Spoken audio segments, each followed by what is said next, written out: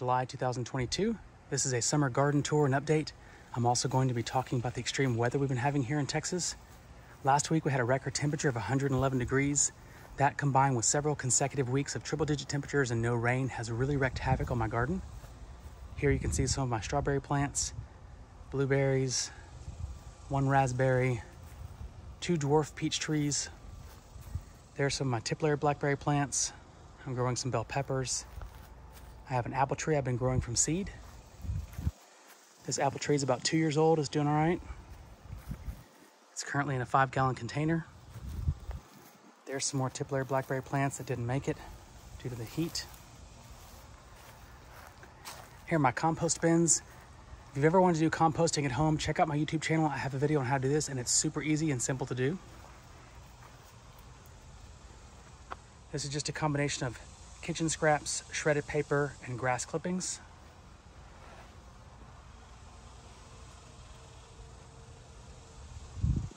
I'm really glad that I started these compost bins. It's made it easy to take compost and add it to the garden this season.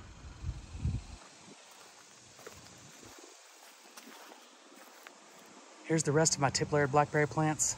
I should have moved this cart over here into the shade weeks ago, but I didn't. So unfortunately, I'm going to lose some of those. Here's 2 of my peach trees I've grown from seed. Several avocado trees grown from seed. Here's one of my tip-layered raspberries. It's had some heat stress, but it's over here in the shade now. I think it's going to recover. Here's my largest and oldest avocado tree. It's having a difficult time. It's about 2 years old. It was doing a lot better. It had a lot of the sharpshooter insects on it. I've finally gotten rid of those, so I'm hoping it's going to recover. There's my dwarf nectarine tree, my orange tree.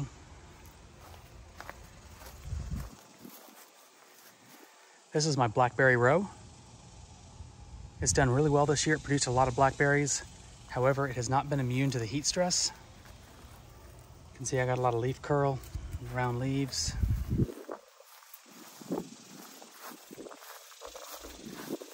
Out of all my blackberry plants, the Natchez variety are doing the best in terms of dealing with this heat. I've already removed the second-year canes that had fruit, and all that's left are the primate canes. Here you can see no brown leaves, no leaf curl. It's doing pretty well. This one's about ready to be tip-layered.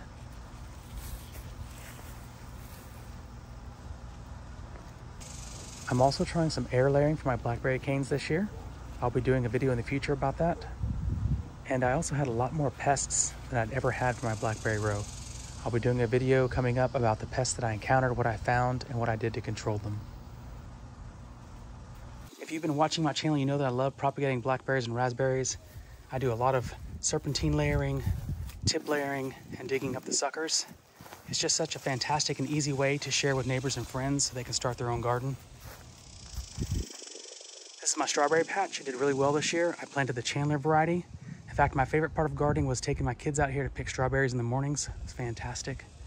However, lack of rain, extreme temperatures, I've lost more than half of my strawberry plants, as you can see there. Thankfully though, I propagated most of the runners into pots, and so I'll be able to repopulate this patch in the spring. On the top, that's just 2 cattle panels, like an arched trellis, and I covered it with bird netting. It's worked really well. Here's where I'm growing my watermelon. They've had a hard time this year with the lack of rain. I also encountered a new problem I've never had before, and that's having an animal come and eat my watermelon. About 3 days ago, I had a good-sized watermelon hanging here. I came out 2 days later and it was half eaten. And now all you can see is just this last little part all dried up.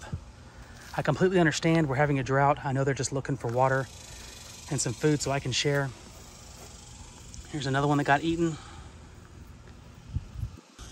But again, I've got plenty, it's fine. I grow them vertically on the trellis and just make a little hammock. It works really well for me.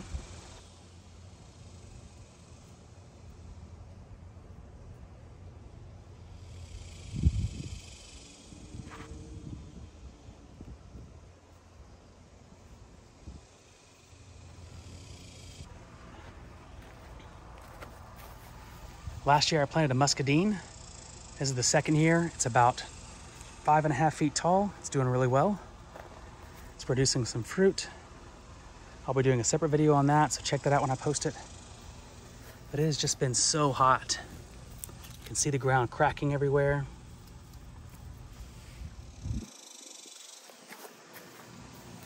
This is where I'm growing my cantaloupe.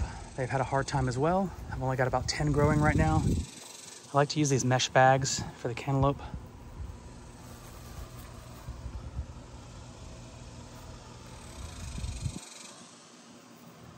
I've got a video on how I do this. It's really simple and it works really well on the trellis. So check out that video.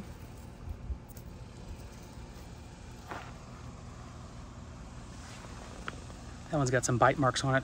Probably gonna lose that one tonight. So here's another one that needs to be put up on the trellis.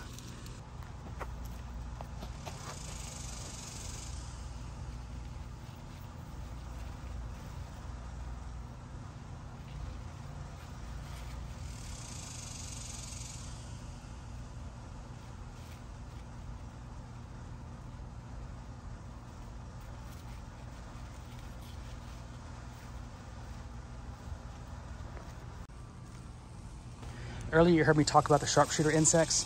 One thing that has been a little helpful is I'm using these yellow sticky traps. I put this one up a couple of days ago and you can see it's already caught several of the sharpshooter insects. Here's my raspberry row. They have had a particularly difficult time this year. The lack of rain and heat stress, you can see a lot of white leaves and leaves falling off. I thought about trying to use that top trellis wire to hang some kind of a shade cloth. In fact, do me a favor, if you've ever used a shade cloth in your garden, please let me know what kind you had, what you used to shade, and how it went.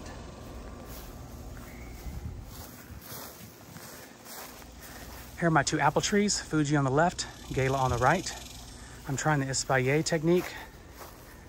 I have 3 trellis wires you see right there, 3 sections, top, middle, and bottom. I'm just attaching the branches to the trellis wire so the branches grow horizontally along the fence line. Both those trees are about 3 years old. I'm hoping they produce apples next year or the year after. Here's one of my raised garden beds. That's PVC pipe and bird netting. Out of all the things I'm growing in my garden, the birds attack my strawberries the most. It drives me crazy sometimes. So this has worked out really well.